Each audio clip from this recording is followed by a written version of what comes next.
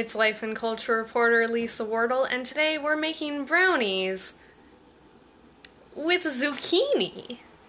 Okay, I know it sounds gross, but you grate it real nice, it's gonna make your brownies really moist, and you can pretend you're eating healthy.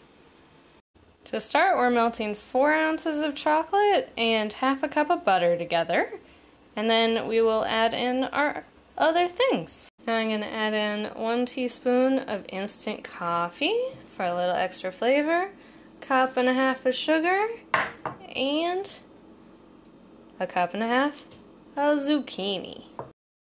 1 teaspoon of vanilla.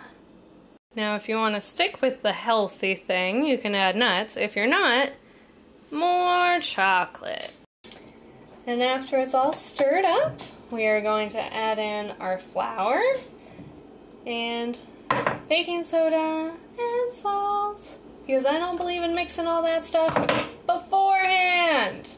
And we will bake at 350 for 25 minutes.